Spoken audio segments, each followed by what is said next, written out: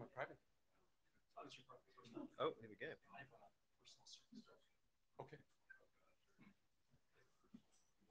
That's for the rich kids.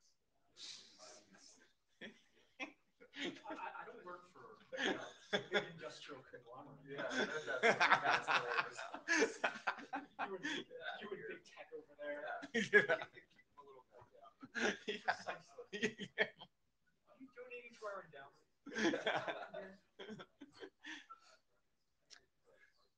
Okay, good. No. Had you donated to our endowment, you would still be continuing. But otherwise.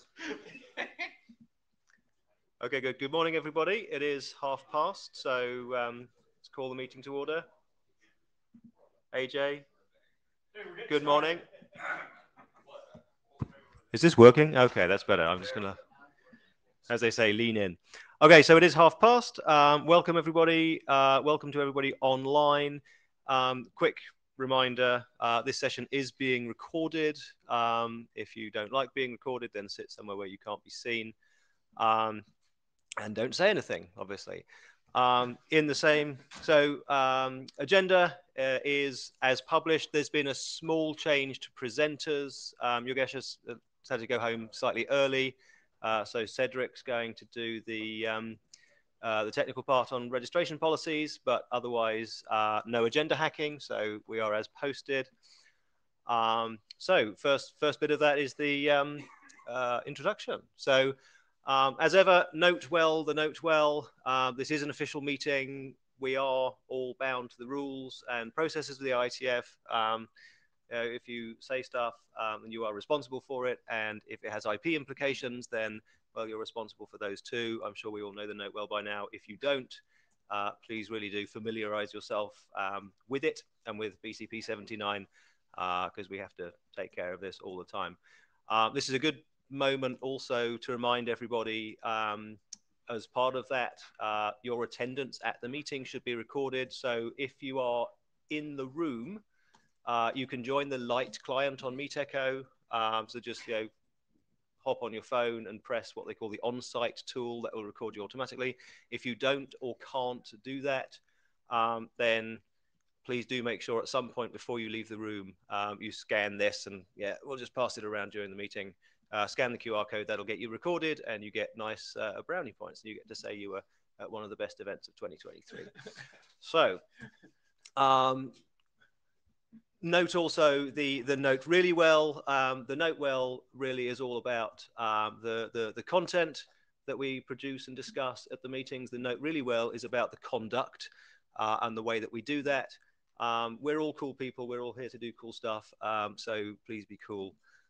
And if anybody does have any concerns, if anybody experiences any negativity, you can, of course, report it. We will take it seriously, and we will make your environment a nicer one to be in. Some links here. That's just for posterity, if anybody gets lost, so we don't need to go over that. But note-taking is important. It's very important to reflect accurately what everybody says and how the conversation goes. Mr. Steve Lasker has kindly agreed to take notes, so we already have one. But if anybody else would like to help, that would be fantastic. Okay, thank you. Another volunteer, excellent. Mate, yeah, what's your name, sir? So Frank Shah has just agreed to do that. Thank you very much. And anybody else who likes cute hedgehogs, you get the bonus of seeing the cute hedgehog if you take notes. So thank you very much. That's it, I think. I think that's everything for intro. So with that, we'll start the first real session. I'm going to quickly check in the background that we have the right version of the slides, because that's wrong. It should be 5 minutes. But Mr. Henk Berkholz is going to come and remind us why we're all here.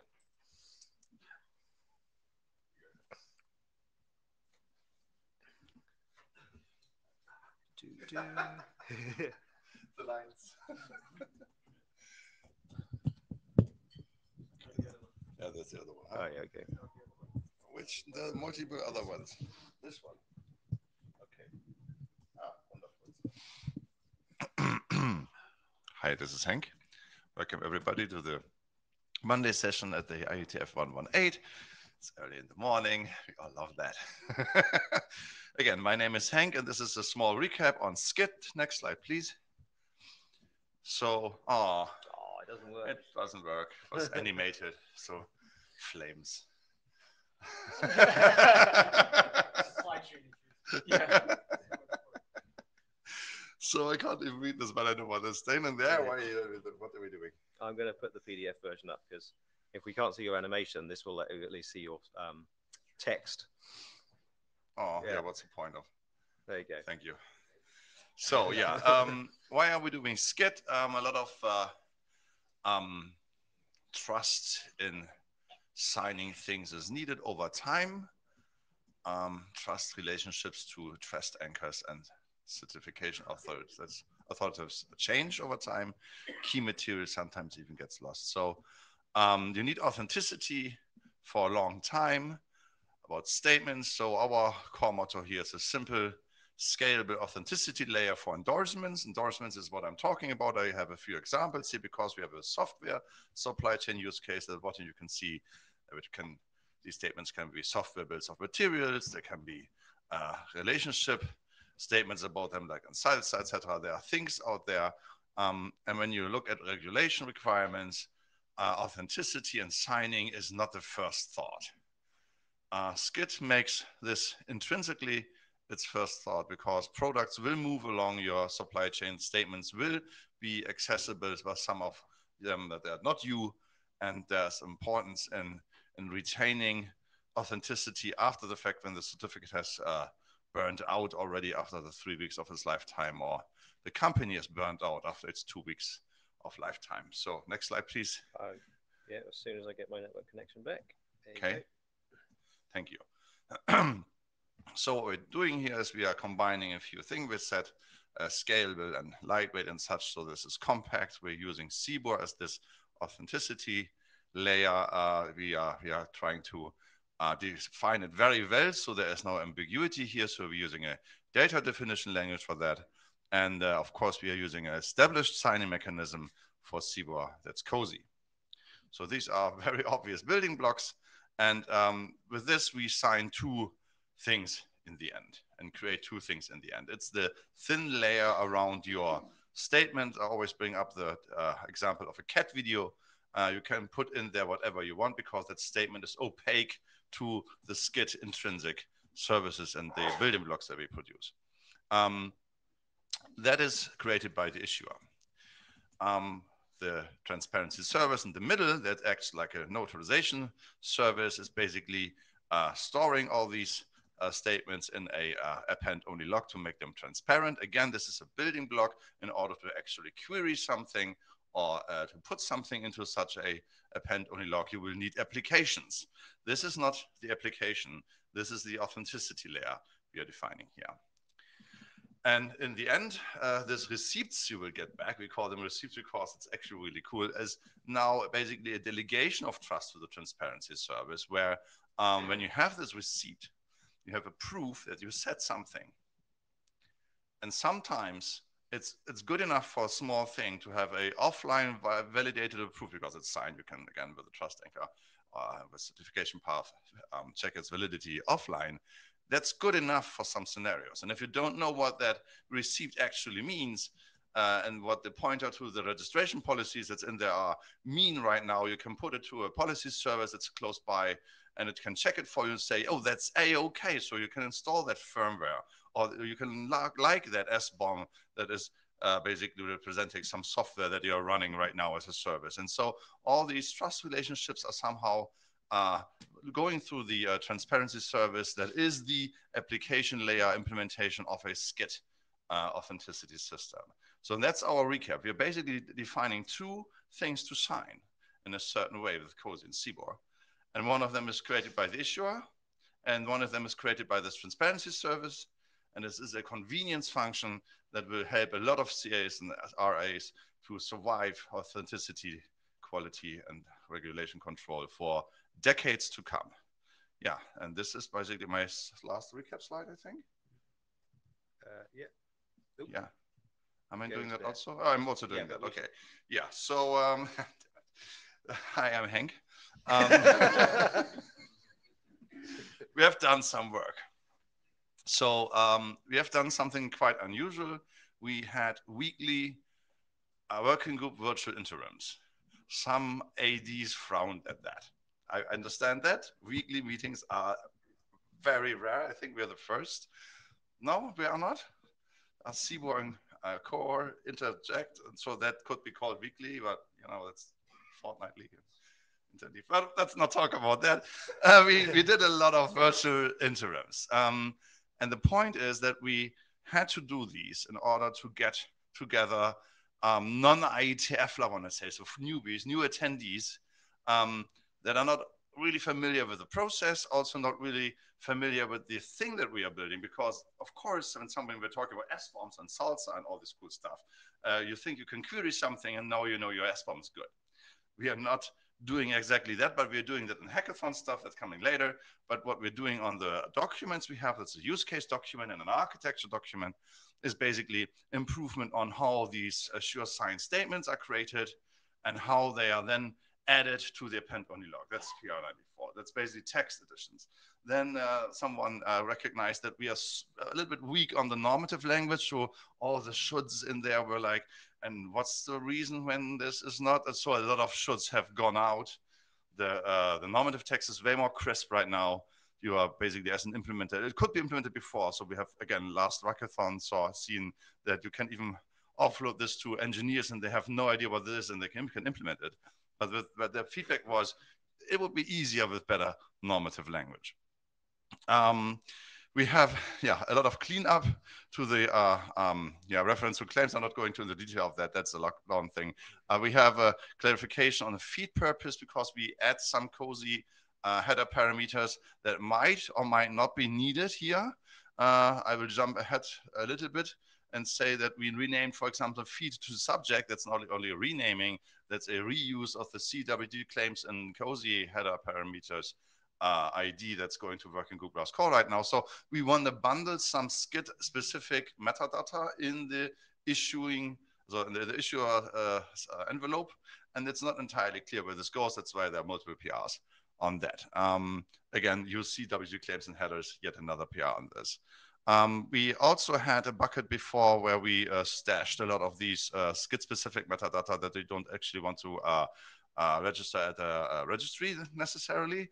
That was called rec info. It's still in there, so do not be confused that we now have CWT claims as one item in the header and this rec info as another item in the header. They're kind of redundant or maybe not, and there is some discussions we have to really figure out. So they're both in right now, so you can see that they are alternatives. I see Mike on the queue. I will look at the last PR here. And the last one is basically consistency of terminology, because sometimes we were not clear that we want to say consumer and producer, but I think that is clear. Mike is next, and the mic with a question or comment. Actually, Mike Jones, CWT claims and headers has finished IETF last call. It'll go to the ISG telechat at the end of the month. That is excellent. So we are looking for, it was looking stable enough to rely on when we started this already. So we have faith in you, of course, and in the process, of course. And so that is my update. So what we can say in summary, I think, is why we had weekly meetings that sometimes circle around a topic and then again, because they're weekly, but it was really necessary to bring folks together that are not familiar with the IETF process, sometimes are not familiar with the structure of a cozy envelope, and sometimes have to learn over time how this works. So we actually onboarded, I think, and that is, I call that a success that can't really measure in PR numbers and in slide updates or running coders. We informed and knowledge transferred a lot of things to new members, to new attendees, and I think that is worth the effort. Nevertheless, I think we are now planning to tone it a little bit down and go away from the weekly interval. So that's my recap on the PRs. Is there anything on another slide? Don't think so. Oh, yes. And yes. Oh, yes. Is this? That's important. I changed this twice. Okay. The first item is one item. So this is, of course, the document we started with. So that is the use case document. It's manifold. I think it also has a very cool feature. All the use cases are not disjoint. They somehow always overlap a little bit. They have some commonality. So they actually, when you compose them like a mosaic, they form a bigger picture. And again, sometimes you feel that there will be the true signing things, the authenticity layer that we're building here will provide queries and is immediately effective on websites and available and helping you and your supply chain needs with authentic statements about supply chain products. But again, this is a two-layered system. The use cases will describe them all and define the requirements for the SCITT authenticity layer. But in the hackathons, because that's out of charter for now, we build the proof of concept code around that. And somehow there's an item missing between call of adoption to speak. So that's not correct. Yeah, so there's a we have a working group last call on the use case document ongoing. So if you, ideally, I would like to see a show of hands if someone in here could also volunteer to review the document who is not the author of the document. Yes. Okay, Ori, HA, I don't see that. It's MCR. Okay, MCR, so we have 3 people, that's excellent. We should write that down. Yeah, it should say that the working group call is ongoing and then you still have a chance to comment on it. So that was supposed to be on that slide, I guess.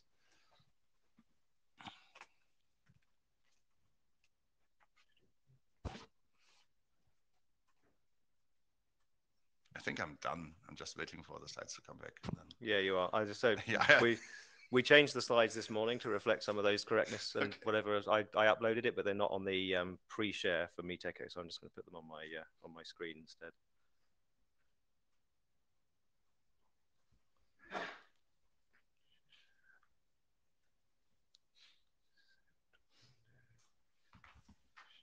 Okay.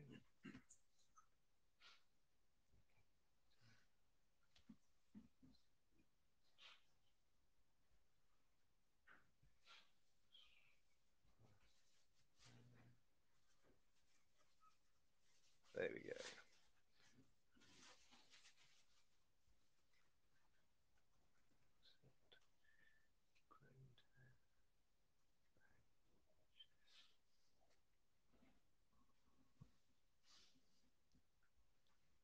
Okay, there we go. Thank you. So thanks, Hank. Didn't see any more in the queue. So we're going to move on to registration policies. So 2 presenters here, because this was a big topic at 116. We discussed it a lot. We had a recap and then we kind of put it down again. Sorry? Well, and during the course as well, yes, of course. So a bit of a recap there, and then Cedric's going to go into some improvements and thoughts that we've had. I'll sort out the formatting later. So better to have the right content. So as a reminder for folks, in the simplest possible terms, as we defined in the document current draft, a registration policy is a simple set of rules evaluated by the Transparency Service to determine admissibility of a statement. And it's worth remembering that part of the mission here is, as Henk has already reminded us, to have lots of statements rendered transparent and give you this decades-long trust in things that took milliseconds to create in a moment, but have very long shadows. And so just accepting any old thing makes the life of a verifier or a trust system or a higher level application using these building blocks very difficult. So we need to have some kind of control over what we think is actually admissible to the record. And we had a lot of debate about that, and it was all quite confusing. Again, Henk's kind of covered some of that because a lot of layers were discussed in terms of sort of application versus component versus message level versus protocol level stuff. Yeah, that all got mixed up. And also even about sort of the requirements of what they were supposed to do, mixing up general purpose access control type principles with actually making a conscious judgment type things. This is, it was kind of complex, but we landed. I think the consensus of the group, as I observed it, is that we have a small number of requirements that define this minimal, simple set of rules concept, which is it needs to be payload agnostic and interoperable. For anyone in the room, I see quite a few new faces. So just as a bit of background to make sure everybody's clear, the CBOR, CDDL, COSI nature of what we're doing here is exquisite interoperability for transparent payloads so that you can move them around, so that pretty much any application that needs to record something knows exactly what message to send and can send it without having to mess about with knowing whether it's an SBOM or whether it's a scan of a PDF of a self-attestation. We don't care about any of that. So the payloads themselves are opaque, but obviously any payload you want to send to any transparency service should work and should honor the rules. So that's what we mean by those two things together. We absolutely can't predict all use cases or inputs. So if it's going to make a conscious decision about whether the thing it's seeing in front of it is acceptable, this group can't define what acceptable means in no small part because, well, that will be up to the application, and the application layer is out of scope for us. So again, we need to have spaces in these structures which are able to faithfully transport all of the sort of input signals and intention that we want to enable without unnecessarily constraining or trying to guess everything that will ever happen in the next sort of 30, 40 years. So we need extensibility. And then we need to address two sort of broad areas of functionality. There is general access control, and the most important two of those, API implementation is an issue. We need to make sure people can actually build these things. But the important two in terms of the working group documents is a concept of anti-spamming. We don't want to fill up the transparent record with just any old stuff. It just makes everybody's lives really difficult. And it is mandatory, and this we ended up including partly because of the discussions at 117 over identity and things like that, just to be very clear that in this system, you can't issue a statement to the transparent log. We don't use transparent log, but you can't issue a statement without being somehow identified as an issuer. And there's lots of leeway in exactly how you do that and how many keys you have and whatever else. But the point is you must be authenticated and identifiable in order to make a statement. And so we need to kind of separate out those exquisite, interesting details about what it means for message level signing versus wire level authentication, which are kind of implementation and whatever slightly different details. And then what that means in terms of the entity recorded as being responsible for the statement versus the entity that actually sort of moved the bits and bytes around and contacted a server and pushed it up there. Again, slightly different things. You need to accommodate both. And then there are what Cedric's going to talk about, which is the statement-specific registration concerns. So somebody again, for those who are not totally familiar, the fundamental thing in SCITT is that it enables entities called issuers to make statements, which is a bunch of claims about things, which is, we don't care what it is, but it's a thing. One important thing, though, is that if you make a claim about the same thing, it's the same thing. So you can say, I built my software was reviewed, my test passed, I got my release approval, I released it. And the it in those statements, it should always be the same so that you've got a coherent linked kind of graph of knowledge about that piece of software that you're potentially bringing into your risk profile in your business, that kind of thing.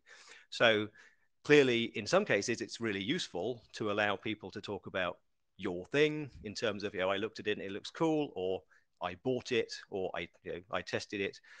But in many other cases, it's very unuseful to allow just anybody to talk about your thing without it being very, very clear that it is them having an opinion about it and not your opinion about it. So we've got these kinds of subtleties really need to be built into the structures, because although they are and may seem very kind of application specific and going into semantics of supply chain operations and whatever, if we don't have places in the structures that very clearly communicate these concepts, the applications won't be able to use the building blocks. So that's a kind of really core thing for what we're doing. And then underneath it, we want to make sure that things are not unreasonable in terms of the balance of knowledge, or where you have to move things around or introduce bootstrapping problems, that kind of stuff. And the bottom one, which will be very important to what Cedric's going to talk about, and a big breakthrough that's been made in the last sort of couple of weeks, is that the registration policy determines whether or not a statement is admissible. And that can include things like if you've got a decentralized or distributed system and you've got lots and lots of bits of software or machines making statements about stuff that's going on, they might not necessarily issue these things in the right order. They might not even know that they're racing with some other better informed entity that's going to make more useful claims, things like that. So just as one narrow example, if things arrive out of order, you might require or request the transparency service to not record it, because this thing it's lost its usefulness before it was ever recorded. I want to reject that thing. So with those kinds of rules in place, if Henk comes back in 20 years to verify a receipt and say, well, this thing clearly when it was signed, it was okay, because signing is always okay in the moment. But now, knowing all that I know, is it still okay? You need to be able to go back and not only verify the crypto and say, yeah, the crypto's okay, but also say, and how was this thing produced? Was it actually properly vetted? Was the issuer properly validated? Do I now know that they had their key compromised at that point, but I didn't know at the time? All those kinds of issues. You can only truly verify that if you know both that the statement is intact, i.e. authentic, i.e. has its integrity, and also what policy was in force at the time it was accepted, so that you know that policy was properly evaluated. And it's that last thing that did seem exquisitely complicated when the group first started working on it, but has now become very, very simple. So I won't go into any more of that, because Cedric is going to do that on the next slide. But small short version is we've identified a way of eating the elephant one bite at a time.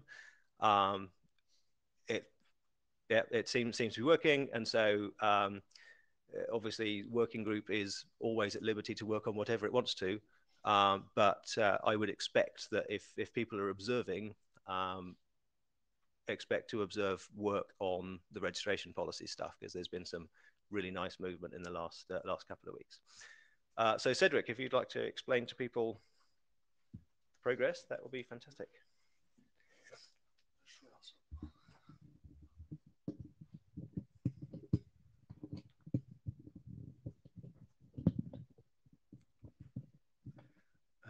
Okay, yes, so I'm Cedric. So yes, we have been discussing that for quite a while, but I'm happy to explain what we are converging on, and notably at the hackathon yesterday. As explained by John, the main challenge is that in many cases, to understand what the register statement means and what the receipt means, you need to know the context or the configuration that was used at that time. So when you verify a receipt, you know that you have and the issuer signature, you know that you have a statement made by the issuer and registered at the point of time. Now, part of the configuration are critical for that. So as an example, if you are using a certificate-based identification for the issuer, then you need to know which root certificates were considered acceptable at that time. And similarly, if you are enforcing some normalization on the subject of the statement, you need to know what were the rules being enforced at that time. So next slide, please. So the first part of the solution is more general. It's also something we have been working on for a while, but where we are nicely converging. We need a way that is to uniquely refer to a transparent statement as it has at registration time. So the important event here is the fact that a signed statement is made transparent by registering it in the app-only log. And we want to be able to refer to that unambiguously. And so that's what we are calling registration IDs or statement IDs. And once we have that, then next slide, we can bootstrap the process by storing the configuration or the registration policy that is being enforced using a statement of a particular type onto the transparency service. And so we have, let's say, the first statement at the transparency service that defines its initial configuration, and then that configuration can be updated by issuing and registering a new configuration statement that describes the changes and make them transparent and auditable. And now we can use the statement ID for that, the latest or the current registration policy to refer to the rules being applied at the time of registration. Next slide. And so now when we register some further statements from less any other issuers, we can embed into the receipt this unique identifier to the policy that was enforced at that time. Next slide.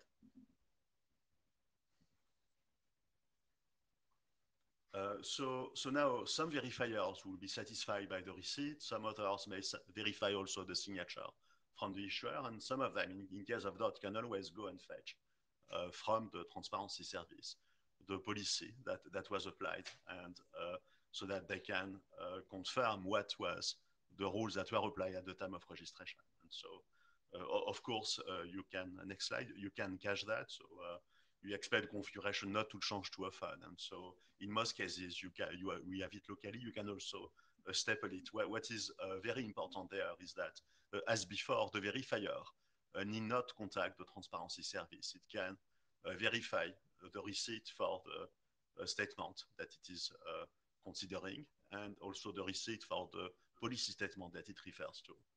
And all of that is just calling the crypto library. Next slide. So in short, it's good to see we can incorporate the configurations or the moving bits of the registration policy as a SCITT statement. So it makes them discoverable and transparent. So it also increases the trust and the auditability of the transparency service itself. It's also a good way of removing some of the bulk of the complexity of the architecture. In particular, the complexity is not gone, but now we know it can be contained into how we are going to define the details of the configuration or the details of the registration policy. It's not informal text in the architecture anymore. So there are still some technical questions. So we have been discussing fiercely, in particular, how much integrity we can get out of the process. So as a baseline, it might be okay to trust the transparency service to attribute and to return the correct IDs, but we think we can do better. In particular, we would prefer to have the ID being authenticated and extracted in a reliable manner out of the transparent statement, so that to remove further opportunities to be confused about what transparent statement is referring to. Next, please.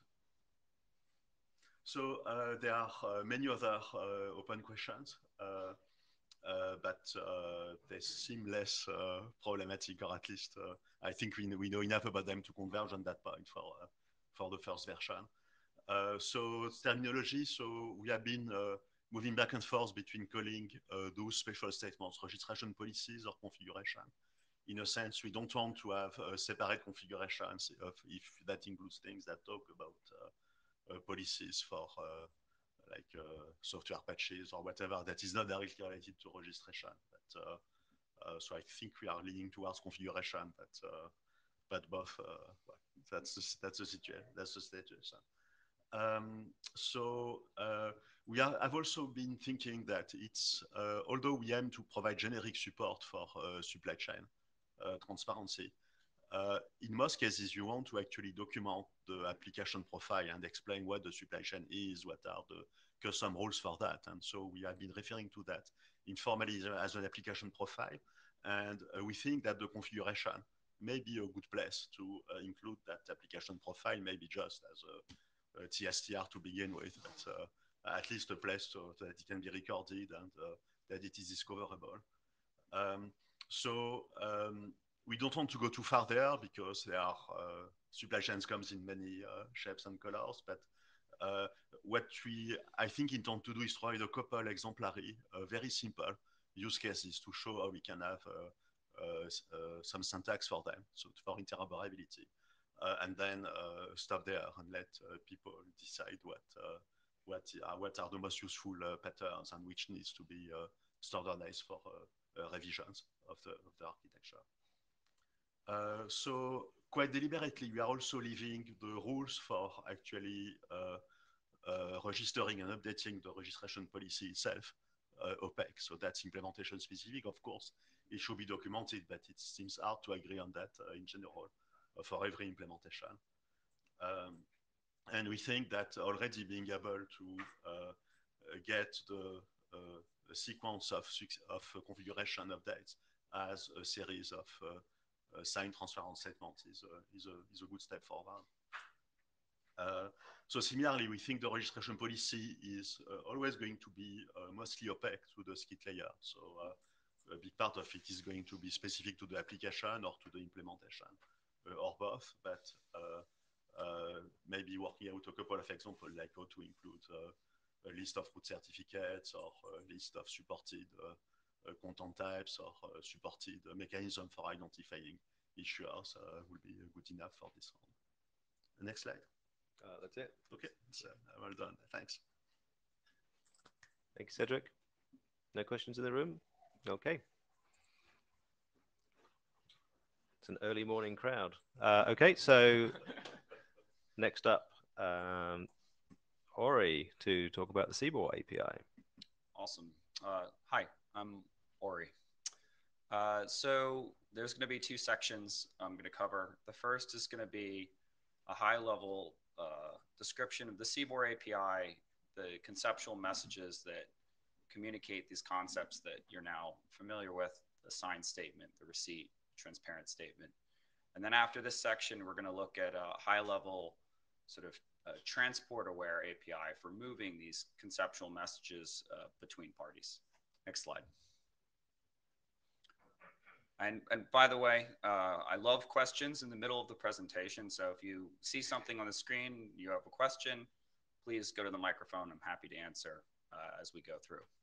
So at this point, you're very familiar with the core operation that SCITT provides. I, as the issuer, give you the transparency service, a signed statement.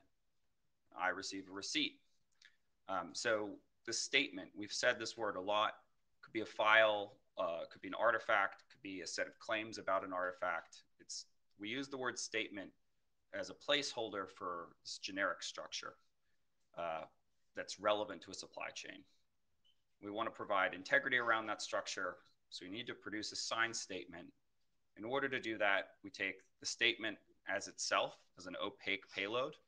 We add additional issuer claims. We use the issuer signing key or signing capability in the case the key is backed by hardware or some more complicated security process to protect the material associated with the issuer. And then that issuance process produces the signed statement. And after we have the signed statement, we can perform registration. So we'll take the signed statement. The transparency service will apply its registration policy. If the registration policy is, the decision is to admit the signed statement, that signed statement will need to go into a transparency log or an append-only log. And as once that operation is complete, the transparency service can include its notary claims, its perspective on what has just happened, and use its signing key or a signing capability to protect the receipt, and the receipt is produced at that point.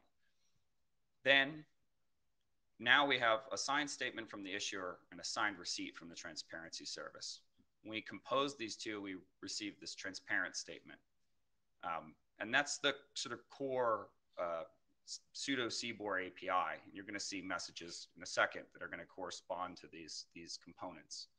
The coloring on this slide is meant to sort of convey how trust improves over time as we allow multiple parties to commit themselves to the byte representation of information about a supply chain. So we start with the statement. We're not really trusting this thing. It's opaque. We don't really know what it's about. No one's looked at it yet. As part of reviewing that statement, the issuer is going to commit themselves to it. So the signed statement already includes a higher degree of trust because the issuer is signing over this object. They're evaluating and they're making a decision and they're signing. And so trust is improved slightly by signing this original statement. When the receipt is produced, the notary has also authenticated the issuer. So there's further improvement in the trust.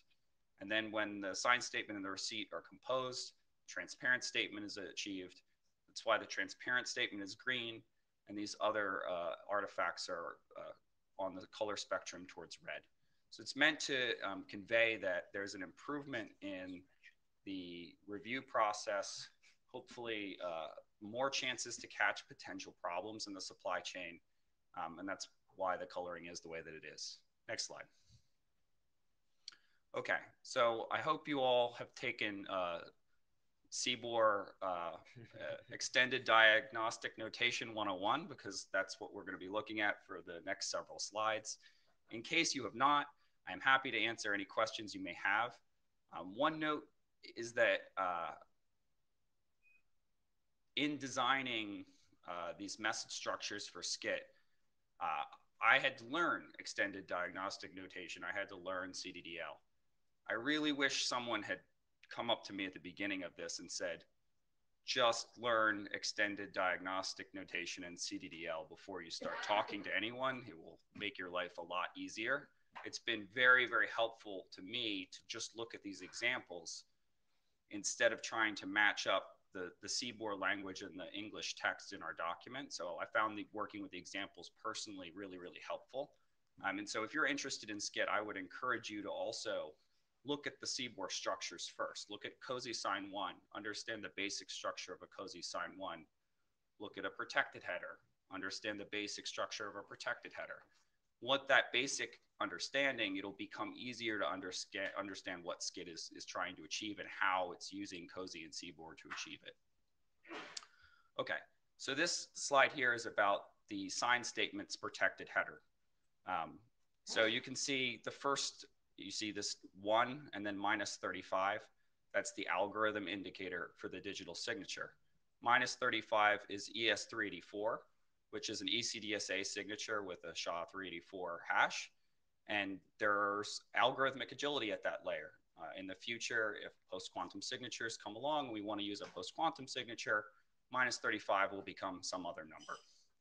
And that's an important property of cryptographic building blocks. Sometimes you really want algorithmic agility, and we get this by building on top of COSI. The next line, 3, it indicates the content type of the payload. So in this case, it's application JSON, but if it was an XML file, it would be application XML. If it was a CBOR file, it could be application CBOR. It could be a vendor-specific media type.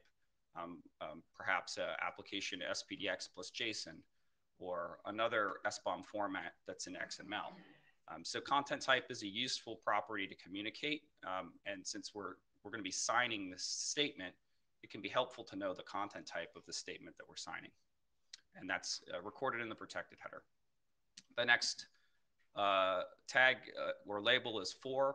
That's the key identifier. That's very helpful in discovering the public key that we'll use to verify the statement.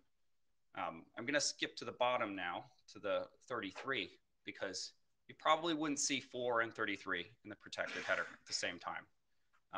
But I put both of them here just so that it'd be easier to talk about. So 4 is a key discovery hint to help you find a public key. But what if you weren't using that particular approach? Perhaps you have a certificate chain that's important. Tag 33 or label 33 here will help you include that certificate chain so you can verify the signed statement with that particular trust model. So again, you probably won't see key identifier and and certificate chains in the same header. There are 2 different ways of accomplishing this mission to help discover keys for an issuer that you trust. Going back up to the top, you've heard already that we've been starting to use CWT claims. I've included a TBD0 because this requested assignment keeps changing. At some point in the future, CWT claims will have a fixed integer value for expressing them in a protected header. And at that point, labels 1 and 2 will be useful identifiers for identifying the issuer and the subject, which are both text strings according to the CWT registry. And that's a lot of flexibility, a text string. So we may see refinement there in the future. And then you've heard about registration info. Right now, that's 393 for us. And as an example within it, a secure version number that's a SCITT specific claim. Again, you may see TBD 0 and 393 collapse in the future, or perhaps remain separate. Look forward to the discussions on the mailing list regarding that topic. Next slide. So this is the body of the transparent statement.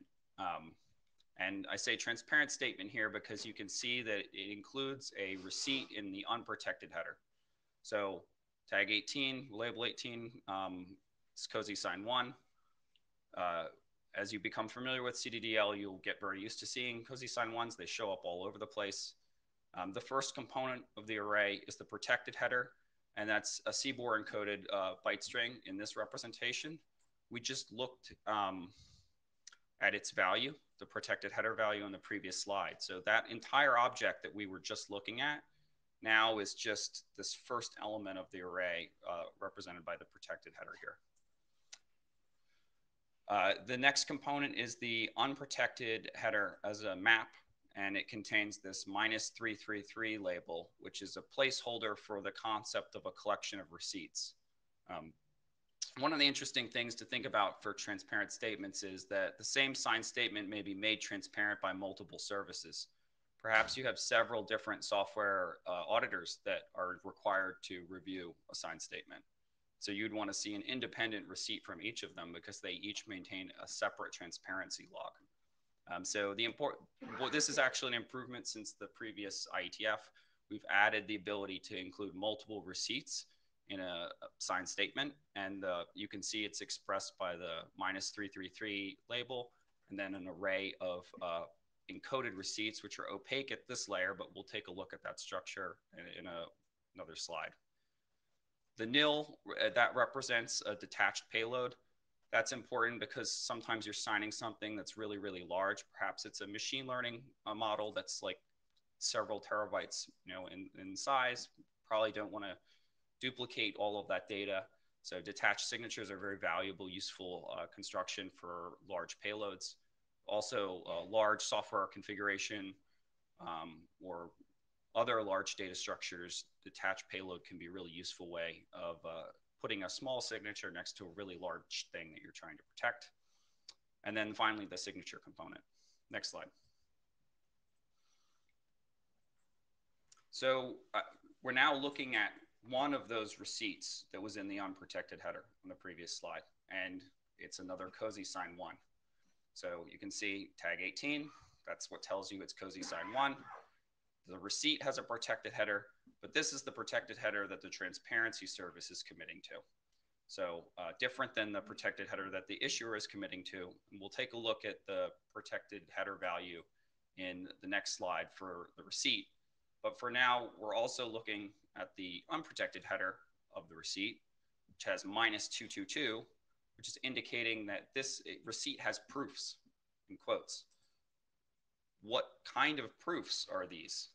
Well, depending on how the append-only log is constructed, there may be a need to identify different proof capabilities that the log offers.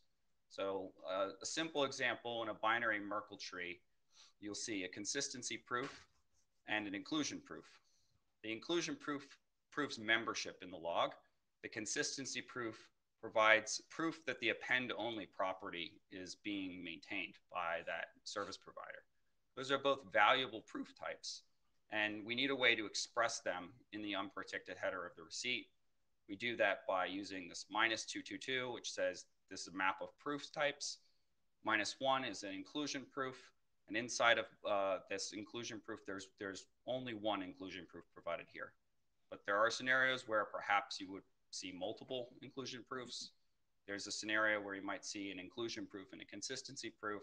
This data structure is meant to make it easy and flexible for us to enable that functionality, but we may see profiling within SCITT receipts that sort of turn some of this optionality off as we become confident that it is maybe optionality that is harmful complexity or unnecessary for the purpose of securing a supply chain. Or perhaps we become convinced that consistency proofs and inclusion proofs should both be mandatory to support and in some context for SCITT. So again, something to be discussed over time. Again, a detached payload and a signature. Next slide. We're now looking at the protected header of the receipt. You're seeing the first digital signature algorithm identifier 1 and -35. This means the signing algorithm is ES384 with the SHA-384 hash. And 4 is the key identifier. I've omitted certificate chain details in this example, but you can imagine perhaps they are present and key identifier is absent. And TBD0, this is an important detail. This is the identifier for the data structure that the transparency log is using. So RFC 9162 defines the data structures for certificate transparencies style transparency log, which is a binary Merkle tree with the minimal consistency and inclusion proof data structures you can achieve in a binary Merkle tree. And so if you want to express that your transparency system is implementing the same data structures that RFC 9162 is, you'll use some TBD tag and then 1, and that will convey that you're using the proof types that we saw before are the binary Merkle tree inclusion proof and binary Merkle tree consistency proof as described in RFC 9162. The TBD1 here is the CWT claims. Again, that will get an assignment hopefully soon, and then we'll have a clear understanding that 1 is the issuer claim and 2 is the subject claim. And here you can see the issuer is the transparency service because this is a receipt, and the subject is this registration event ID or some described identifier chosen by the transparency service that they're assigning this receipt to. I think that's it. Any questions?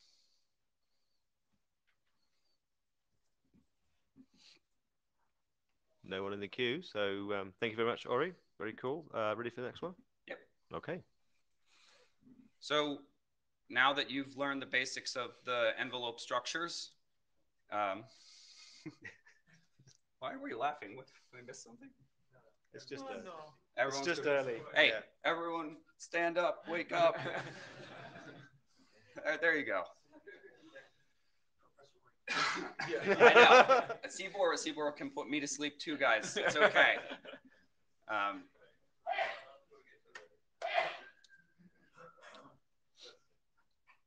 All right. So now that we've seen these basic envelope formats, the basic conceptual messages, these are really useless if we don't have a way of moving them around. So I'm going to describe a kind of hypothetical REST API here. I know this is the IETF, and sometimes we get concerned when we see the words API up on the screen. So just to be clear, what you're going to see in the next several slides is one way to do this, but there could be other ways in the future. And the important part are these interoperability points provided by the conceptual messages. But I think that thinking about SCITT in terms of APIs like this is really helpful. It helped me understand what's the interaction model going to be like, what would the experience be to do an integration as a developer. So hopefully you'll find this valuable. And in the case you think there's something really horribly designed and that you're going to see in the next several slides, please come and tell me.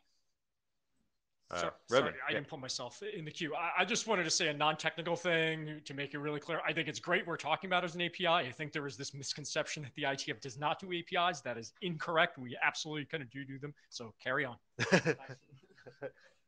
Thank you. Thank you. Yep. There we go. Next slide.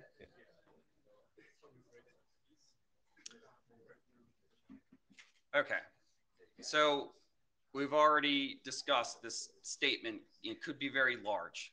Here I tried to use some color on the right-hand side, some labels to sort of show you the parts of the API, maybe their relative size, and the color kind of indicates your trustworthiness in them.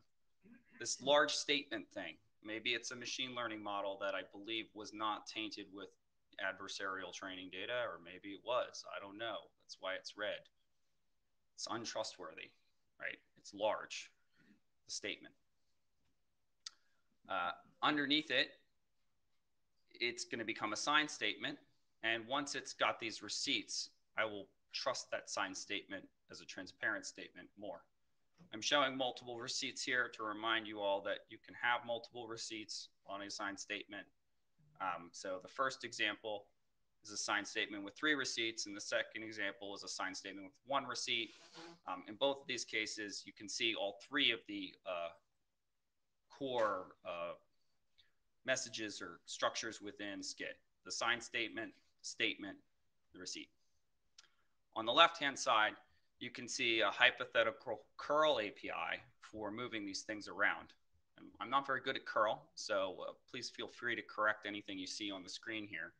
Of course, these URLs won't work, but they're parts that are omitted are kind of the irrelevant parts. The important part here is that this first registration operation, we're going to want to push this statement and its signature to the transparency service. So we're using the post operation, and we're including the statement, which is a very large XML file in this case, and the signed statement, which is hopefully a very tiny detached signature as a CBOR cozy sign 1 structure. And I'd like to point out that moving the statement like this when it's several terabytes is probably not a great thing.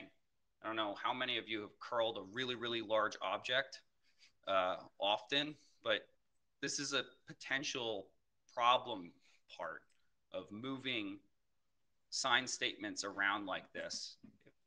If the signature is tiny, that's great. But if I have to move with the signature this very, very large object that the signature is applying to so that you can verify it, that's sort of a problem. So stay tuned for solutions to that on the mailing list in the coming weeks and months. The next part is retrieving the receipt. So after this curl operation that probably took a few minutes to resolve, hopefully if the connection didn't die, has finished, I should be able to get my receipt. So it could be that this signed statement is going to be made transparent within that operation, and that the response from the post would include the receipt identifier. Or it could be that that's going to go into a batch and then it's going to sit in a queue, and like several minutes later, it's going to settle into the log. So at some point, I'm going to get a receipt identifier. Maybe I have a long-running process identifier that I get right away, and then I go check back to see, is my receipt ready? Nope. Is my receipt ready? Nope. Is my receipt ready? Oh, yeah, it's finally ready. Great. So whether it happens instantly or it happens in a few minutes, everyone loves eventual consistency. You're going to get a receipt eventually. With that receipt, you're going to want to be able to store that receipt structure. So the important part of this curl example is to say, we're going to try and save this receipt as a receipt.cbor.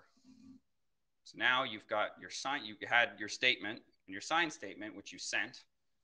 Eventually you got receipt. So now in your local curl environment, wherever you're calling curl from, you have 3 files. I've pretended that there is a command line tool called SCITT up transparency. It's supposed to make you feel like you're up armoring, maybe. I don't know. It's just a made up command name. The point is, you've got your statement, you've got your signed statement, you've got your receipt, and now you can produce your transparent statement by putting this first receipt into the signed statement. And these are the colors here correspond to the logical concepts on the right-hand side. The SCITT up transparency command, that's totally made up again. It's meant to convey that composing receipts into the signed statement is a thing that can happen on the client if you've retrieved a receipt. Technically, you could have gotten the transparent statement right back from the server, but then the server would have done this operation for you. So again, when are these messages combined? Who combines them? There's different ways that can occur.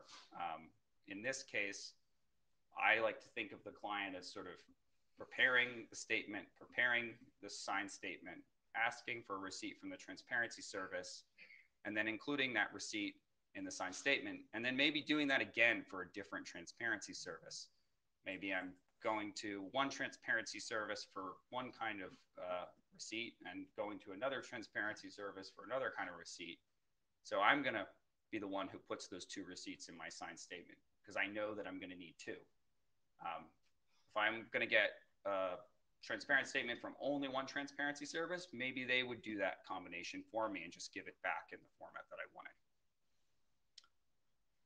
I think that's it. Next slide. So we promised you that feed was going away, but I'm here to bring a version of it back. So in the previous slide, you saw how the sort of unique identifier for the receipt was produced. And here I've shown you at the top two fragments of URLs. The first is an identifier for a collection of receipts on a transparency service. You can imagine this as an identifier for all receipts produced by this transparency service for all time. Probably not a very useful URL, but conceptually, this is the list view of all receipts on a transparency service. Underneath it is the detail view of a specific receipt. And this one you might have gotten as the direct response from your registration request, or you could have gotten it as a response from a long-running process that eventually settled. The important part here is these top two URLs are kind of the generic concept of all receipts for all time from this transparency service, or this specific receipt from this specific registration event. And while those are nice and useful, they don't actually help a application developer or service provider understand receipts that are relevant to their supply chain. What that entity really wants is, give me all of the receipts related to my suppliers. I'm interested in the integrity information and confidence information around the identity of my suppliers. When did they rotate keys? Why did they rotate keys? What's additional information about them that's important? So when we start to ask those kinds of questions, we start to think about subscribing to a feed about a topic. The transparency service could express that as a URL. So the bottom part is one potential way that URLs could express this concept of feeds related to topics. And the bottom URLs and the top URLs are at the discretion of the transparency service. So that service could decide to expose this information many different ways, and this is just one example. But I like to think about transparency services giving you views of suppliers for a product, views of ingredients that go into a product, lab test results for a product over time, origin certificates for a product over time, or origin certificates for the ingredients that went into a product over time. Those are concepts that apply to pretty much every supply chain, whether it's software, whether it's seafood, or perhaps it's semiconductors. Next slide. So at the last IETF, I I take full responsibility for most of the confusion that was generated regarding feed. I think I showed a slide about GS1 and their architecture. And if you don't know, GS1 is the company behind barcodes. And while I was feeling really good about telling you all about barcodes, I think that did not land super well. So this time, we're going to talk about making soup with ingredients. It's a little bit simpler, and hopefully the concept of feed will be smooth sailing from here on. But if it's not, it's still my fault, and I'll keep trying. So I like to think about supply chains as sort of having a directionality. The most simple way of thinking about a supply chain is thinking about a linear supply chain. We have an upstream direction and a downstream direction. As you go upstream, you encounter raw ingredients, the first component of something. So perhaps this is where the minerals are extracted from the mine for the very first time, in the jungle, or the lumber is harvested for the very first time in the forest, or perhaps the tomatoes are picked for the very first time in the farm. And then that artifact, this first raw ingredients, start to move down the stream, and as they do, they become processed. They become tampered with, potentially. Problems could occur. Problems can occur at the farm. That's the earliest point at which a tomato can have a problem, basically. But that ingredient could have problems all the way down to the point at which you take a bite out of it, or you drink a bowl of soup that has tomatoes that have a problem in it. So you have to think about where could the problems start, and how do I track where problems might occur, and how can I use sign statements and transparent statements to secure my supply chain. So for the tomato farm, perhaps they do have a product, and you're welcome to go see if any of my GTIN numbers are right or not. I still put GS1 identifiers in my slide. But the point here is that for the tomatoes, maybe I want to know where were they grown, are they organic, what kind of labor activity was going on there, etc. Please. Oh, I'm going to keep going. Please. Rather have the question now. Hi, Roman Dinio, AD. So I'm channeling kind of Hank at the importance of kind of repeating the things from the beginning, of onboarding, so everyone kind of understands. This is, of course, only a notional example, because the scope of this working group is software supply chain. Correct. And it's just illustrative that there are other kind of supply chains, and we have the eye on the prize to finish software supply chain. Yes. Right? Just making yes. sure. Thank you.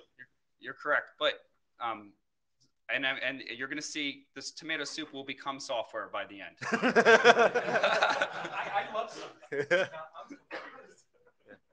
Okay, so I'm going to kind of move along quickly so I don't get in trouble anymore.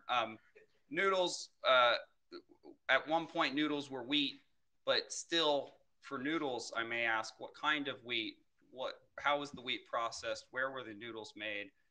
Carrots, where were they grown? How long since harvest? Are people allergic to carrots? What kind of allergy information do I have around this ingredient?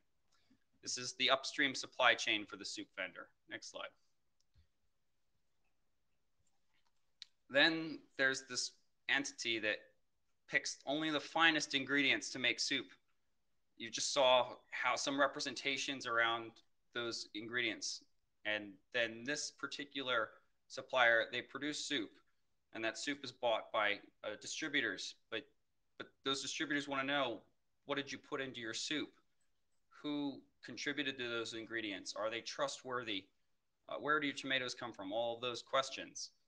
So imagine being asked to prove where your ingredients came from as the soup manufacturer. You would want to have some structure with some integrity and some transparency, and it would make your life a lot easier to just say, here you go, my receipt for my tomatoes, my receipt for my noodles, my receipt for my carrots, and here's a receipt for the soup that I make that includes this sort of structure around my upstream supply chain and is useful to my downstream consumers.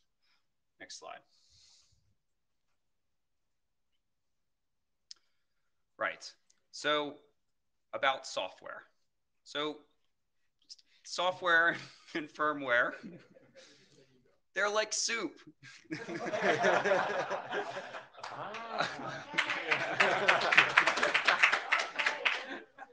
Thank you. So here I've asked for artificial intelligence to generate me a hypothetical firmware network device thing, so they don't have to mention any vendors. This is a Magic AI firmware hardware wireless device, and it has firmware in it. It's got chips in it. It's got configuration. It's got other details, and I'm about to plug this thing into my home network. What is it? Why should I allow this thing to talk to the other devices on my network? Why should I plug this into the wall? I'm terrified about every part of this totally fictitious made up hardware device that an AI generated in like 3 seconds. Like, what questions should I be asking before I expose my family or my customers or, anyone else I care about to whatever this thing is? So the first question I might ask is, has this device been certified in any way by anyone ever? Maybe there's a QR code on it that I could scan to get some feed information about this device. So certifications, other details, all of those questions you had about soup, you might have around this device. Are there vulnerabilities that have been reported since the device was made? So the vendor may have believed everything was good when they packaged this device up and shipped it off to a distributor where it sat on a shelf for 5 years before someone picked it up. But in 5 years, new information could become available about the quality of this product. And before I plug it in, I might want to know, are there other problems that have been discovered since the manufacturer produced this? Has the regulatory landscape changed? Maybe at the time it was made, it was certified to be safe and details were fine, but like the law changed between then and now. So maybe that's of interest. Has the product been recalled? I would definitely want to know that before I plugged it into the wall. Is there an upgrade path, it should say path, for the installed firmware? Is the device still supported? Are there any unpatched CVEs? These are all questions that I have. And at the top, you can see this LDEV ID. This is just one way that people think about giving devices identifiers. And you might use that kind of identifier in a feed. We're asking for critical information about that device. And again, we're here to talk about software, but software goes on devices. So hopefully this is acceptable. Next slide. Please come to the mic.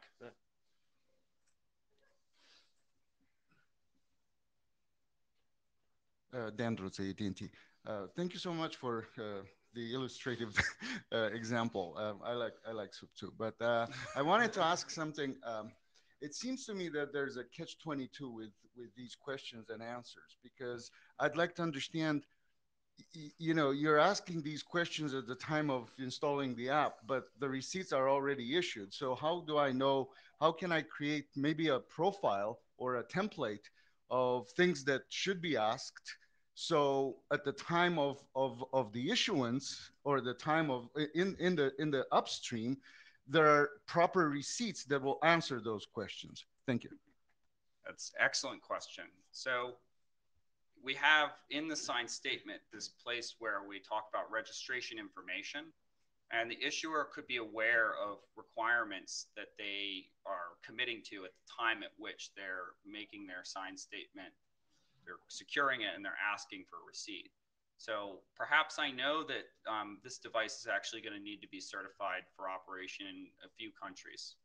I could sort of say, I know that that's going to happen, and the registration policy that this transparency service should be applying should be aware of that as well.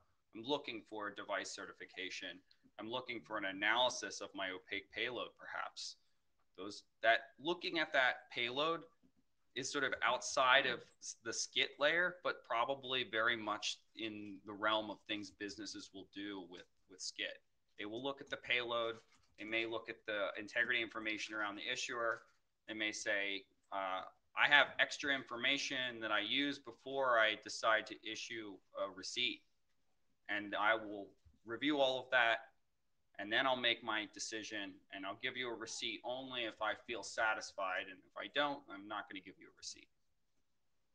Just to add to that, if you weren't here at 117, there's a good example. So the hackathon target for 117 was a model of a federal software supply chain use case where they know that they need, before you accept something, I need the vendor response file saying, yeah, we followed all the checks and we're good. And I know I need the SBOM. So although SCITT doesn't know this itself, there was a model in the higher level application that simply said, automatically check, do these two application types exist? Got the receipts, off I go. And if I don't, then they don't. So, yes. Hi, Thomas Werner. So on the previous slide, you mentioned LDAF ID. So I have a question to that. So shouldn't it be IDEF ID in that case, if it comes from the manufacturer here? Help. Yes. Yes, it should be. Okay, yes. Is the answer. It's Hank. Okay, thanks. Thank you. Hey, are you responding to that point? Yeah. Okay, we'll let you cue cut, and then AJ, you can come in after. You can already walk over it. So I made him write LDEF ID. That's the reason why I'm here. Yes. So depending on the scenario and which transparency service you ask, it's the LDEF ID or the IDEF ID, of course. You can have the local identifier generated and still ask the questions about the device, but it will be a different trust domain that you're apparently now referring to. And this LDEF ID scenario here is when you have something provisioned in a factory floor and there is a transparency service in charge of its own, policy things. But it can be a global thing, and then you can use an IDEF ID. That actually doesn't matter. It's just one example of how you would identify the product in question.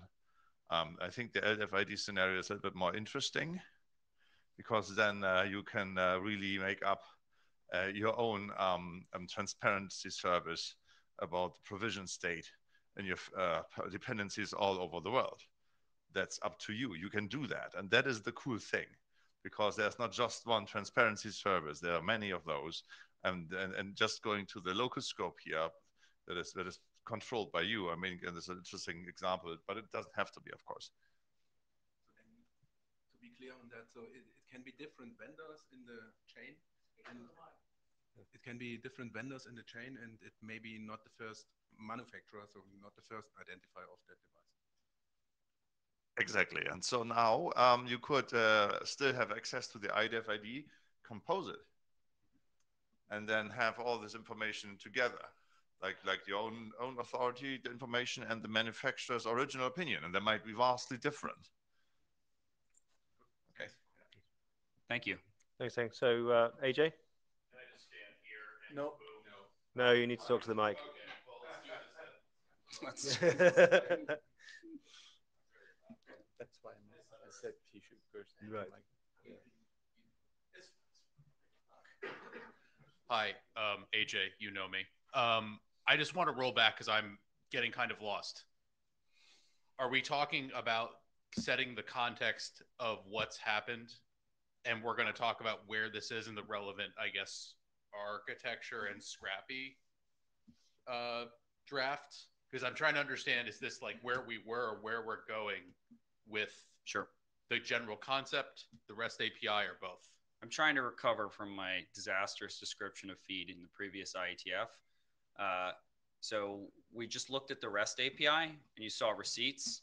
And then I said, what, one receipt or all receipts, not very helpful. What if I could get receipts related to a topic that was helpful?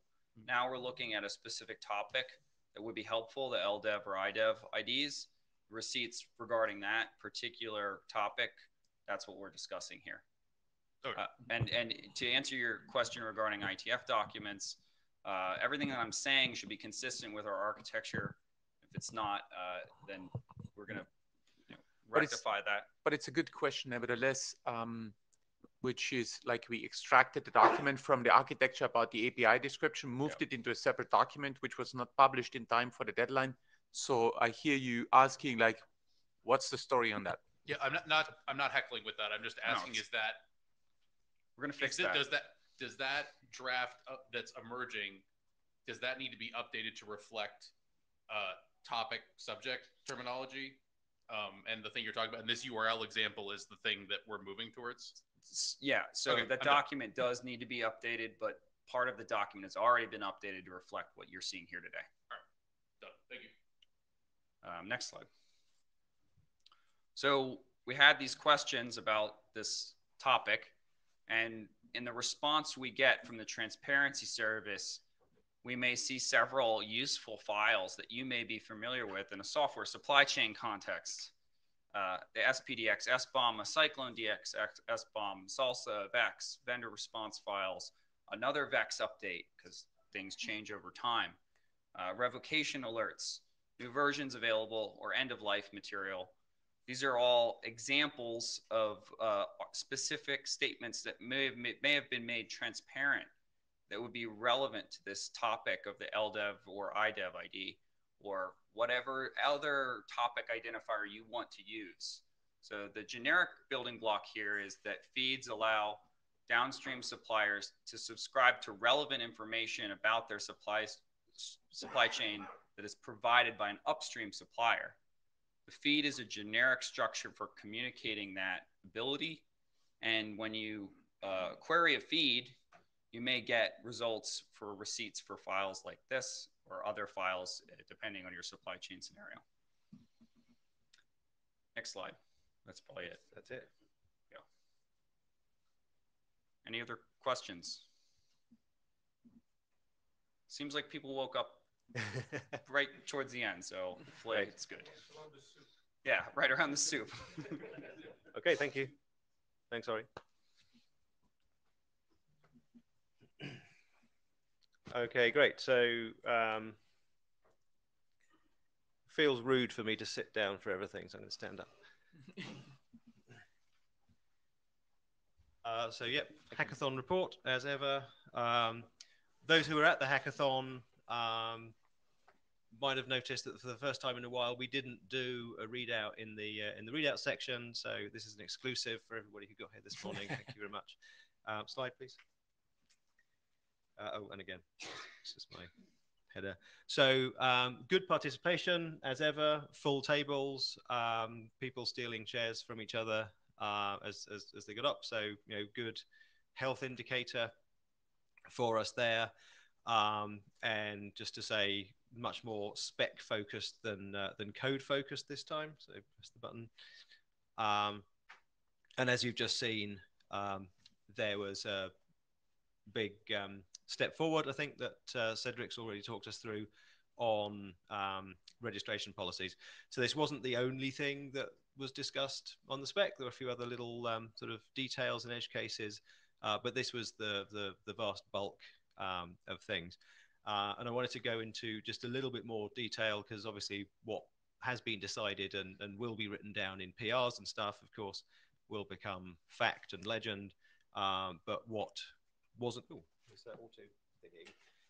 But what sort of didn't make it in, of course, wouldn't necessarily. So just for those who weren't there and don't know what was discussed, lots of complexity in registration policies came from things like identifying whether this is a sort of client-server type relationship where the issuer and the transparency service have some sort of hierarchical relationship, or whether it's a peer relationship and who gets to choose if they conflict in their opinions about things.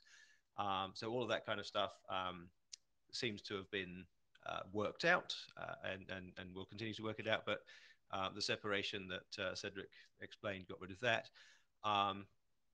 Part of the conversation about the name change also was recognizing that maybe configuration, including things like what root certs I believe in, it's not really quite in keeping with the principle of registration or a policy as such, but it is something that is needed to be known.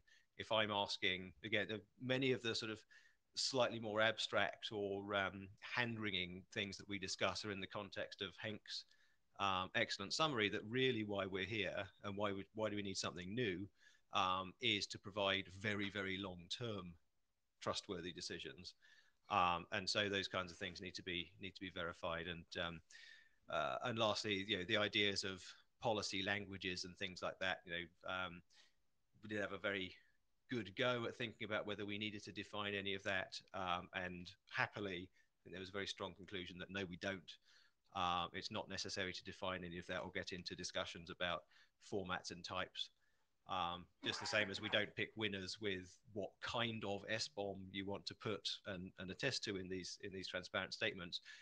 We just need to make sure that we can accommodate any choice, so that as the world moves, or as people more focused on that particular problem area make progress, we're not getting in the way or stopping you from doing that kind of thing. So although the conclusion might be very simple, you know, give it a label and then put the label in the receipt, the process was thorough. It was an excellent discussion. I think we came to very good conclusions.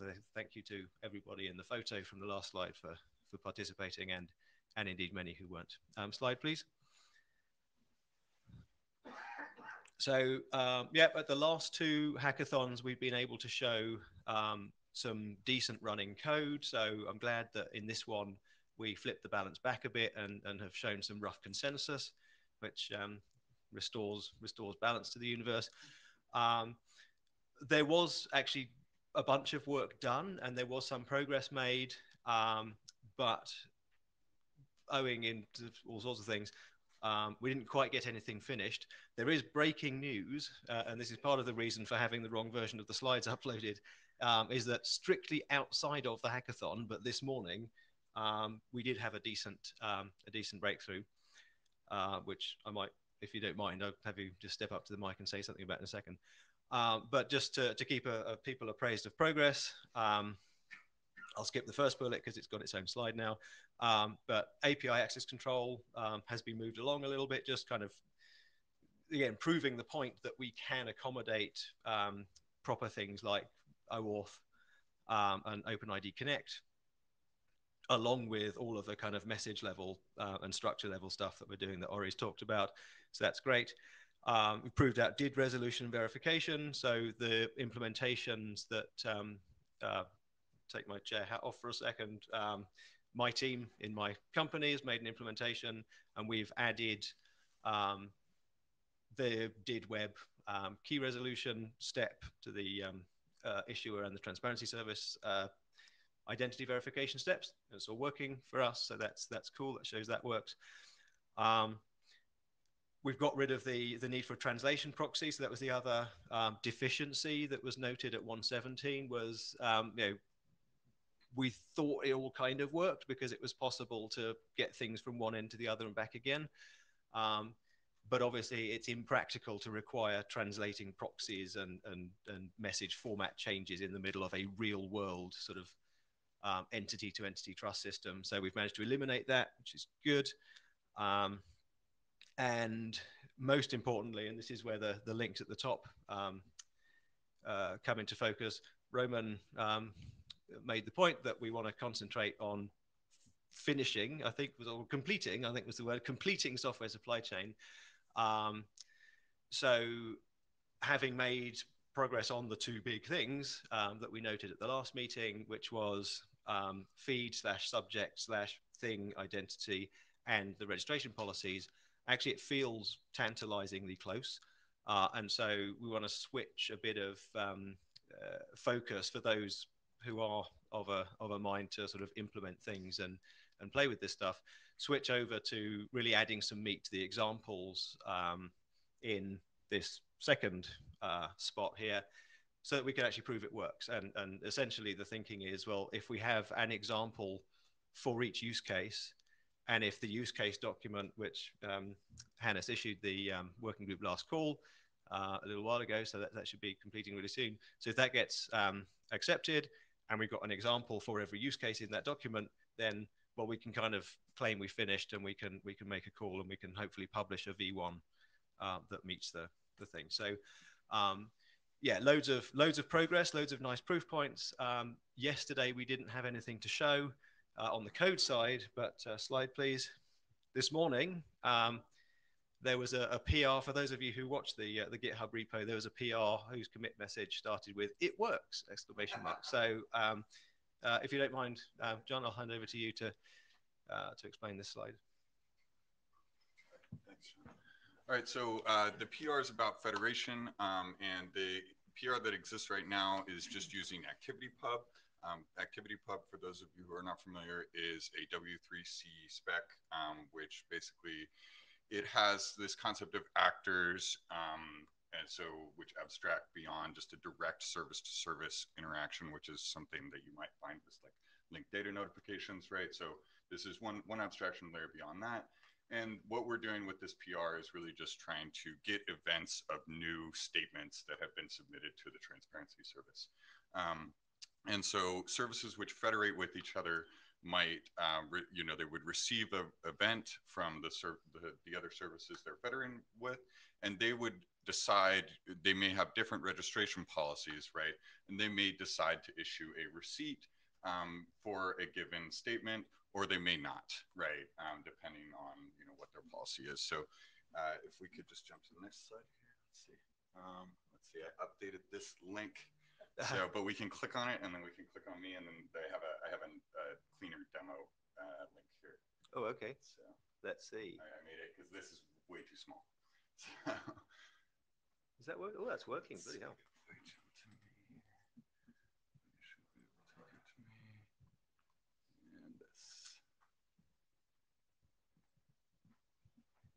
Okay. So what we see here is basically we see Bob on the left and Alice on the right. And what we're going to do is we start both services. ActivityPub, like I said, has this notion of actors and followers, right? So Alice follows Bob, Bob follows Alice. We create a claim, we submit the claim to Bob, and then, or let's see, we submit the claim to Alice, and then we wait for a moment as we see these create note events happen and the follow events happen up here within the services. And then we end up downloading we downloaded the claim and the receipt from Bob. And so that kind of happened within the background on the top service, right? So cool. Thanks.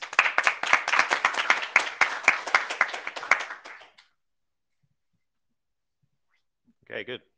Snatching victory from the jaws of defeat. Let's go back. There we go. Thanks for the work. Yeah, no, thank you. It's been great.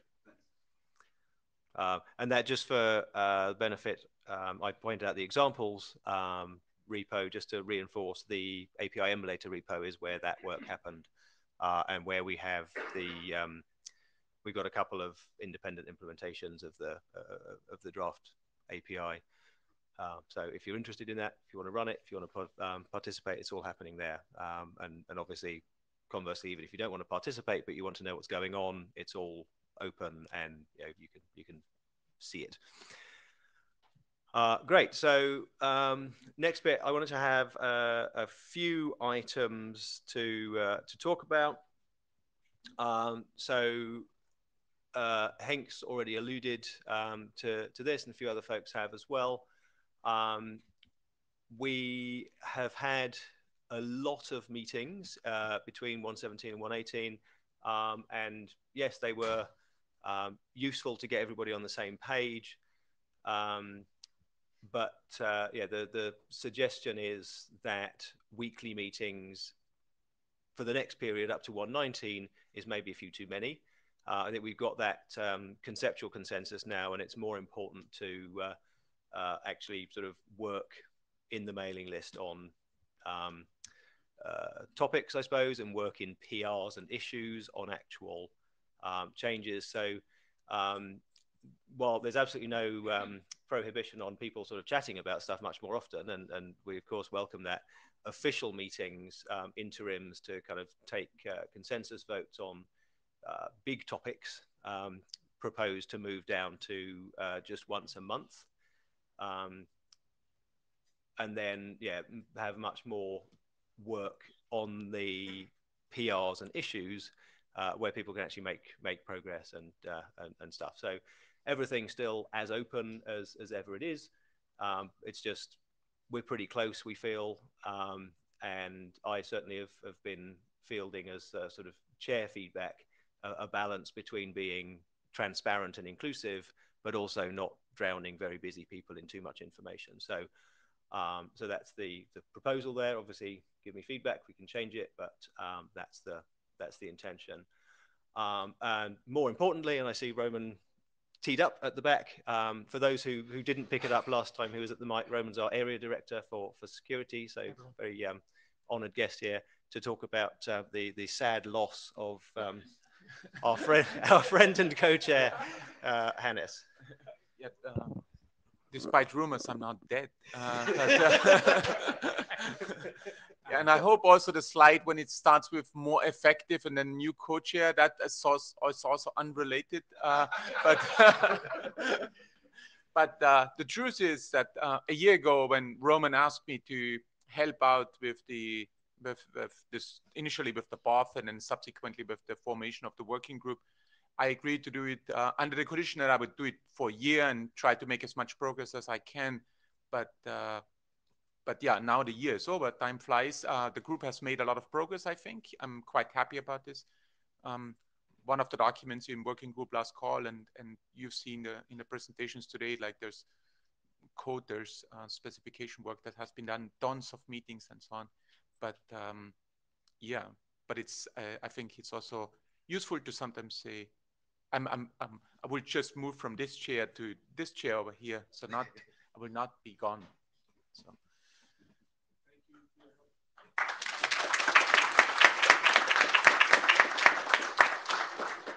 Yeah, I came up to Mike to say kind of exactly that. So a profound thank you to you, kind of Hannes, for everyone's kind of benefit. As Hannes explained, he said, I can only give you kind of a year. I'll help you kind of get started.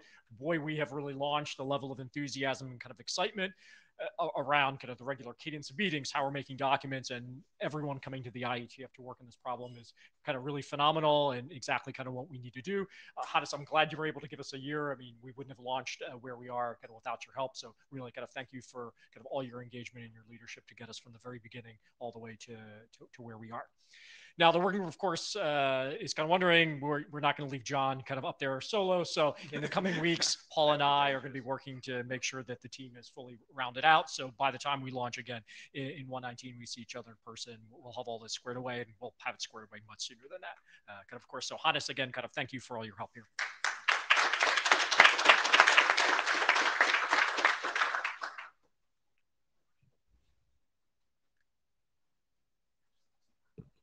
Okay, great. So we're coming to the AOB section, which is where I guess you get to choose whether to stay here or go grab a break. So we do have some drafts, supply chain use cases, as we say. Please do take a look at that. I was about to say we don't want it to sail through sort of with minimal or no review, but actually I think it just can't. So we really do need to take a look at that, and if there are improvements to be made, we should make them. We have a quality mindset in this working group. We have the architecture draft. A lot of changes lately. A lot of stuff actually being cut, which I think is a good sign. Again, it's a sign of completion because all the exceptions are being removed, and we're consolidating on a few consistent, coherent structures, which is great. So that's going to need a bunch more work to encode all of these breakthroughs, but coming on well. There's the receipts stuff. So for anybody in here who's tempted because of our sort of constant talk about append-only logs and Merkle trees and stuff, that's the place for you to go, and please do help. There's all sorts of interesting implications of formalizing things in there, of adding optionality, as Ori's already said. There are some subtleties in the math or the structures that we're encoding these things in that can have quite profound effects in terms of what technologies and math you can and can't use for this technology. So if you're that kind of person, please do look there and help and have opinions. And then there's Scrappy, which we've mentioned a few times. For those who didn't know, we made the decision just last time at 117 to split the architecture document in two. So the content, or at least the initial content of Scrappy, was a precise cut and paste from the bottom of the architecture document, from a kind of informative appendix into a working group document of its own. So the content was no different to what was reviewed and worked on prior to that. It just didn't really belong in there. So we split it out, and now it's got its own got its own life. So those are the four places where we officially work together. And then, of course, you know, the work of the emulator and the examples in GitHub. Clearly not working group product as such, and not normative, but useful ways of proving this out. So the idea of those is to say, well, if we've got this idea and we change the spec in this way, what will that look like? And really make sure we've got something robust. So those are the places to work together. And the related stuff, so obviously COSI, Henk already mentioned CBOR. See 3 in the queue, so I couldn't see that before, so we'll get to those. So there are many other bits of IETF that we're using, of course, but these are the really implicated other related drafts. Henk. I can't read the slides anymore. I'm just improvising now. So if you go a slide back, you're saying that there's the go-to. The third item is going to go away. Okay. Because what we tried here is to do a hierarchy of building blocks. SCITT should just be a frosting on on building blocks that are applicable to many domains. So we have a COSI co-meter ID. Again, it is concise Merkle trees proofs. And now we understand that it might be more than just trees, but we are sticking with co-meter for now. That will be the actual place where we do the inclusion proofs for the receipt. And then SCITT will only frost a few items around that. And so there will be other users. So if anybody's somehow kind of enthusiastic about Merkle trees or other embed-only log structures, look at the COSI working group.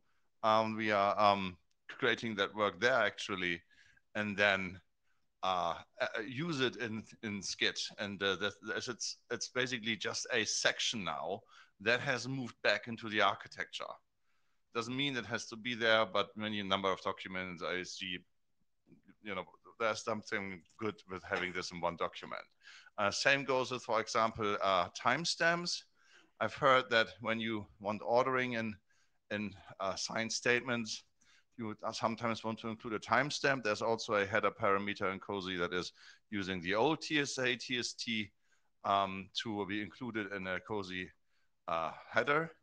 Again, all this work is then more universal and will be utilized by SCITT. So we might have to draw a little map at some point, what we're using, where, and what. Thanks, Henk. Simon? Hi. Thanks, Henk.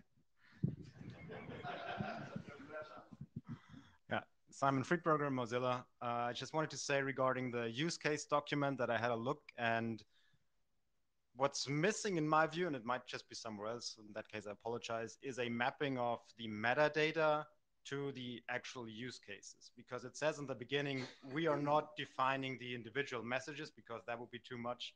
But then in each use case, it says something like, we want for this product to find all the audit reports, right? And that's kind of a contradiction because either the message is opaque or it's not.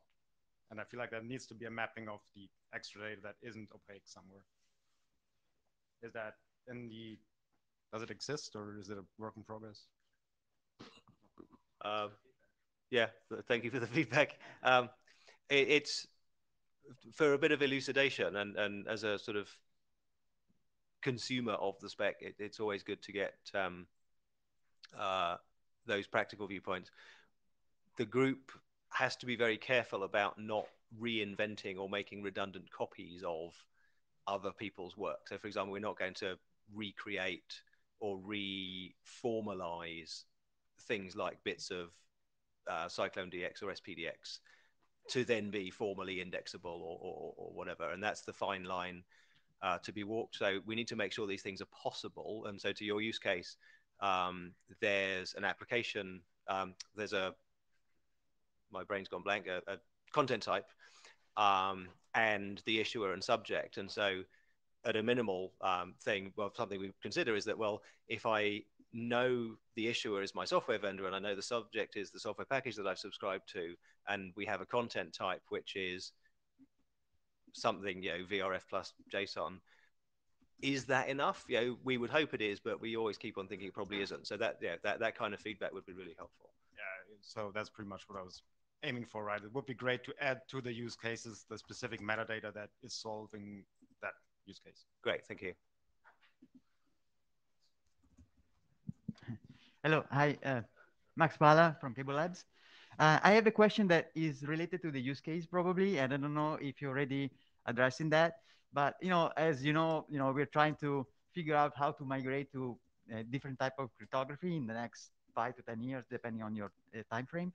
And definitely software supply chain is a big part of many of these frameworks that really look into that. So my question is, are you already considering addressing that particular problem of tracking all the crypto capabilities, for example, for that you have in your software upgrades, so that you can track the migration or help tracking the migration through something like SCITT? Is something that you're already considering explicitly? You already have it on the use case. You want to add it to the use case? I think Ori, are you in the queue to answer this question? Yeah. So Ori, then Cedric. Yeah. Thank you. Hi, Ori Steele, Transmute. Yes. So I'm involved in several other work items at IETF. One of them is applying the post-quantum NIST candidate signature algorithms to COSI and HOSI. That applies to digital signatures. There's also work to give post-quantum or quantum,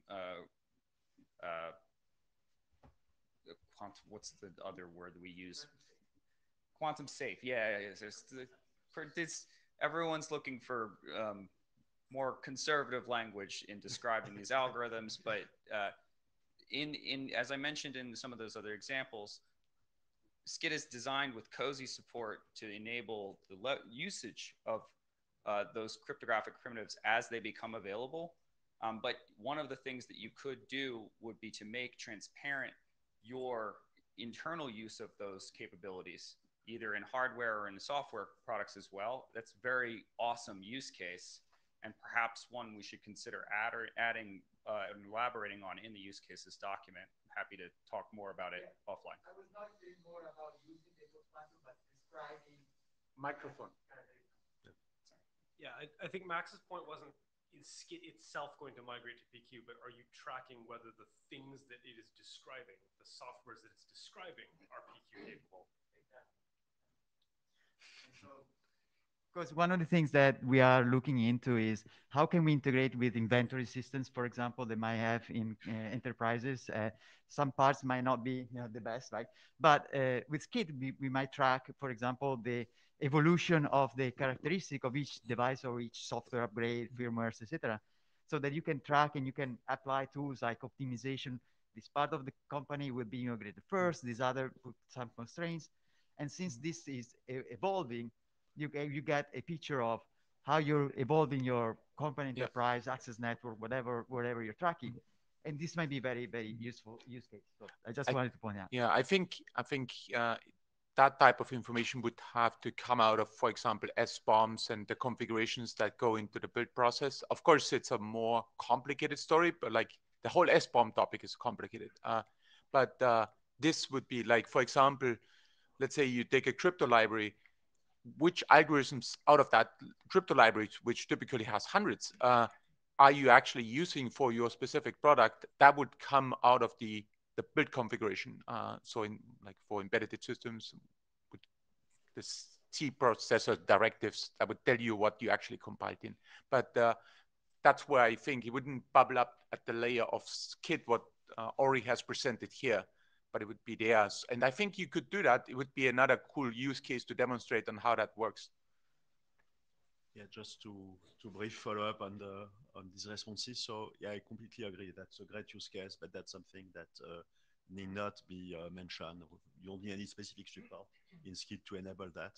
In terms of SCITT implementation, we do have built-in crypto agility for signature identification. One of the things that is more controversial and that we are not planning to support is crypto agility for the core algorithm for the happen only log, because changing the hash algorithm in a Merkle tree is tricky, but I'm happy to discuss it in more details if needed. But I could imagine that we add some lines about paragraphs to the use case document to illustrate this. Yeah, and just before we recognize Steve, that's also some of the thinking behind having the configuration rather than registration policy, because exactly, I use the example of root certs because it's more familiar, but also migration of trees and things could come into that. Steve. Yeah, hi, Steve Lasker. The examples you're talking about, whether it be crypto agility of the particular artifacts you're putting on the feed, or whether it's a particular SBOM, those are all great examples of why SCITT is content agnostic. We know things will continue to evolve as different content types, but you want to register what is the information around a particular artifact. So the fact that new things are coming up is exactly the point.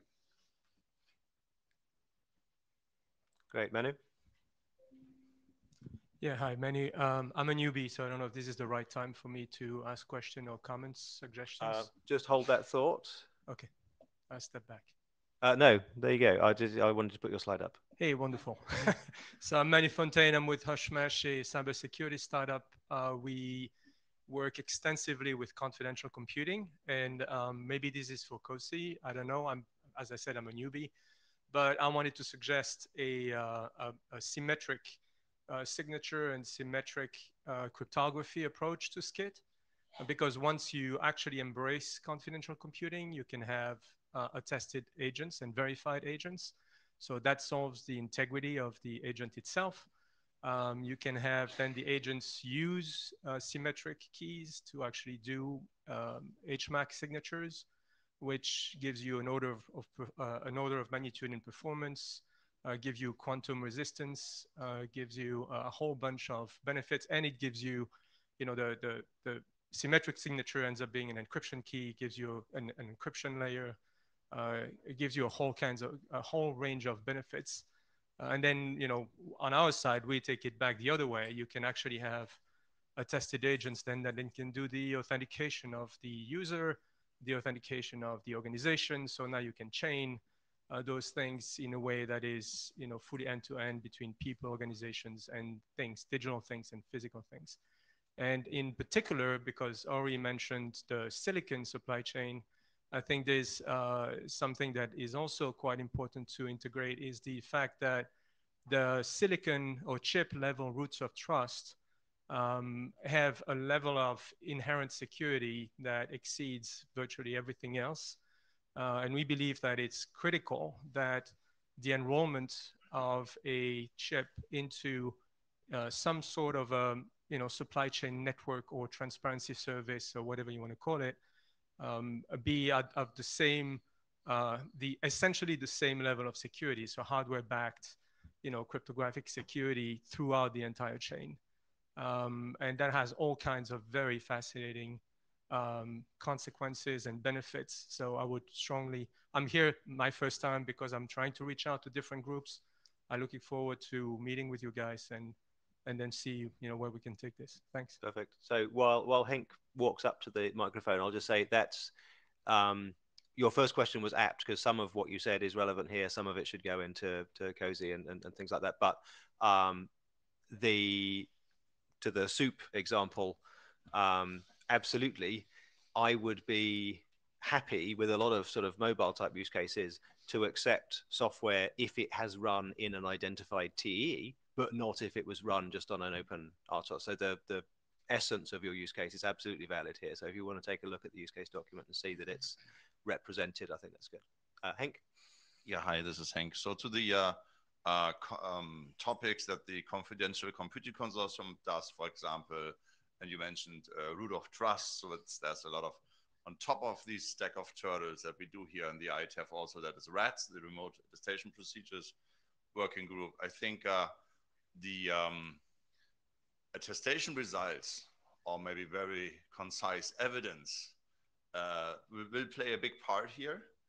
We have dedicatedly excluded it for now, so we have a running system and don't rat hole on that is a pun, on many things at the same time. but for example, the transparency service itself could provide remote attestation results into its own append-only log to vouch for its trustworthiness. We have, for example, the issue that we sometimes might in our plan to resolve DIDs.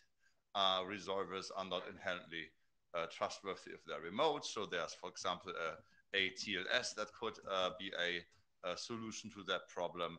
So remote attestation will come into a lot of places in this year. And so there's will be another map, I assume. But I would not say that symmetric based remote attestation is the only way to go here. There are multiple approaches. This is now with the head as the TCG attestation working group co-chair on. There are a lot of ways to do this, some of them including symmetric crypto. Yeah.